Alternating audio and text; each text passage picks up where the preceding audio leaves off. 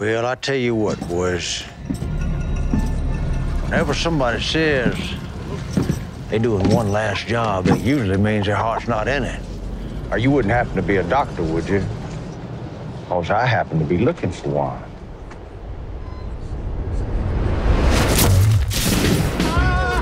Probably never was. I got 1,000 bottle caps for whoever kills that fucker! But for me, well, I do this shit for the love of the game. I'm going to have to ask you to leave him alone. Your treatment of this man appears unfair, and I'm obliged to intervene. I'd offer you one of these cherry tomatoes, but you got a hole in your neck. You can't treat people like this! Yeah, why's that? Because of the golden rule. Do unto others as you'd have done unto you. Wasteland's got its own golden rule. Now, Sal gets sidetracked by bullshit every goddamn time. That right there is the closest thing we've had to an honest exchange so far. Stand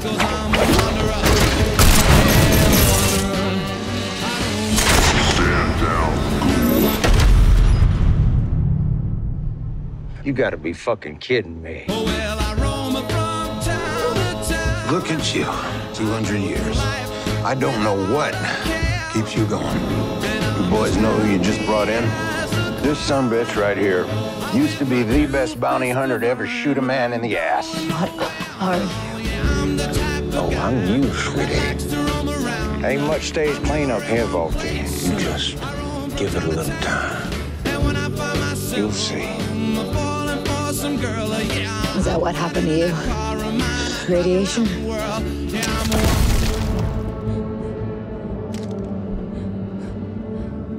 Something like that.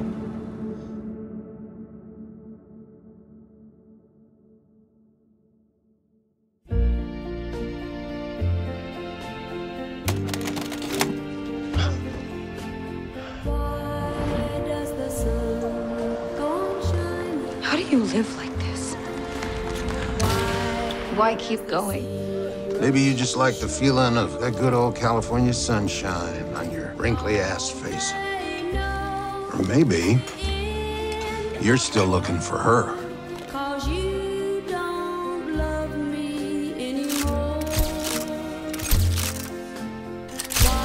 What'd you say your name was? Lucy McLean. McLean. Voltec's the fucking devil, man. My wife works here. You really think Barb's a devil? You ever think about working somewhere else? Do you really want to spend your 9 to 5s working with these assholes? I need this job, Coop. It guarantees us a spot in the vault. We've got money. We can buy a spot in the vault. One of the good vaults. So the U.S. government has outsourced the survival of the human race to Voltec. Voltec is a private corporation that has to make money for its investors. And how does it make money? By selling vaults. There's a lot of money in selling the end of the world. The future, my friend, is products. You're a product, I'm a product. The end of the world is a product. And for those of us who can successfully embrace that, I'd say the future is golden. But they can't sell vaults if these peace negotiations go through. You want me to spy on my wife? We have over 100 vaults spread across America, where you can play out your own ideas for how to create the perfect conditions for humanity, whatever you want to do. No one needs to know. A significant investment based on a hypothetical. How can you guarantee results? By dropping the bomb ourselves. Everything about your whole little world was decided over 200 years ago. You look out at this wasteland, looks like chaos. But there's always somebody behind the wheel. And that's who I want to talk to. War never changes.